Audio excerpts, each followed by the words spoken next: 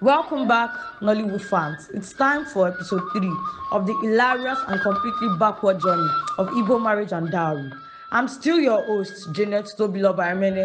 In the last episode, Adaeze fought back against Chinedu's family's outrageous dowry demands, proving she was clever and resourceful. But today, she faces a bigger challenge, winning their hearts. And just when things seem under control, a secret is about to shake everything up. Are you ready? Let's dive in. A month passed and Adaeze stood in front of Chinedu's family once again. She had worked tirelessly to meet their demands. She'd found a good deal on a car, sourced 5 white goats, not quite 15 but close enough, and had even used her influencer network to boost her Instagram followers to an impressive 100,000. Not the 5 million they'd asked for, but still a huge achievement. As for the dowry money, Adaeze had managed to gather a significant amount through her business, investments, and a few loans. She was ready to pay half of the 15 million naira. It had been a long, exhausting process, but Adaeze had done it. She'd met the demands halfway, as promised. But as she stood in front of Chinedu's mother, father, uncles, and aunts once again, the air in the room felt heavier than before. Chinedu's mother, seated at the end of the room, had the same sharp gaze she'd worn the first time. Chinedu stood beside her, quiet, his face unreadable. "I have done my best to meet your demands," Adaeze said, her voice steady, despite the tension. "I've brought the goats, I've increased my followers, and I have half of the dowry money ready. I hope this shows you how serious I am about Chinedu and this family." The room was silent. The uncles and aunts exchanged looks, but it was Chinedu's mother who finally spoke. "Yes, you've done well, Adaeze," she said slowly, her words drawn out. "But this is only the beginning. You still haven't met all the demands. And what about the house, the brand new SUV? These things are not optional."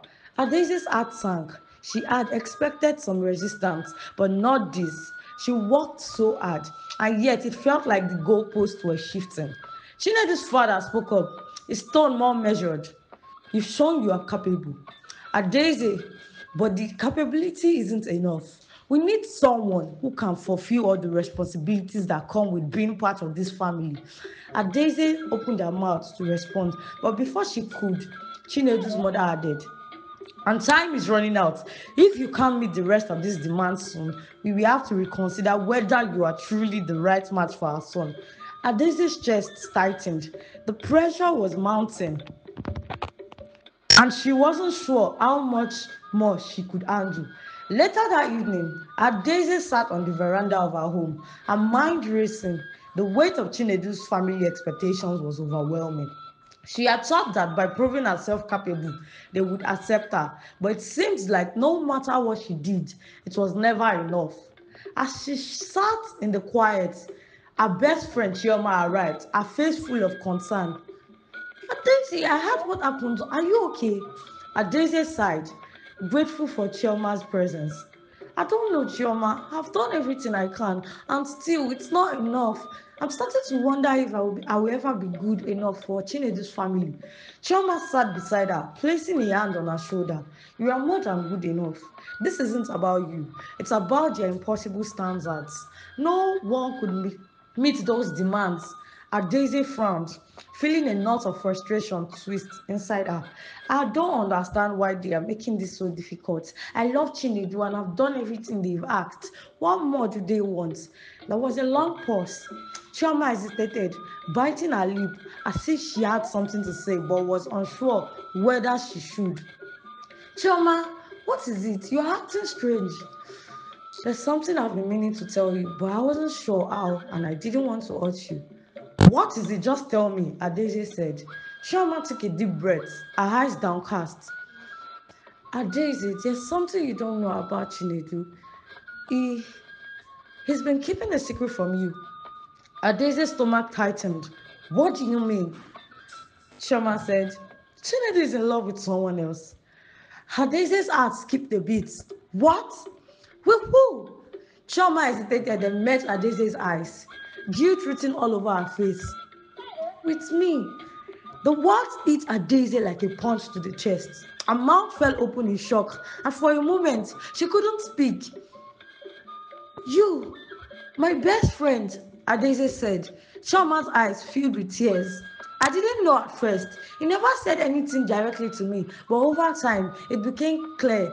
He's been hinting at it, telling me things, and recently he confessed. He said he's been in love with me for a long time, even before he started dating you. Adese stood up, her mind reeling. She couldn't believe what she was hearing. Why didn't you tell me? You should have told me the moment you found out, Adese said. I was scared, Adese. I didn't want to ruin our friendship or hurt you. I thought maybe it changed his mind, that it realized he loves you. But it didn't, Chioma said. Tears welled up in Adese's eyes, a mixture of betrayal, anger, and heartbreak flooding her chest. So all this time, I've been fighting for him, for his family's approval.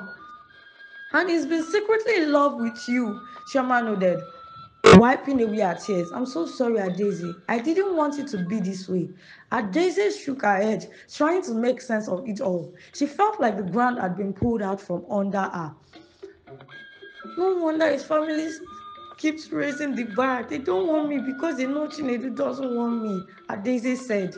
Well. Just when Adese thought she had it all under control, the truth about Chinedu comes crashing down like a Nollywood plot twist.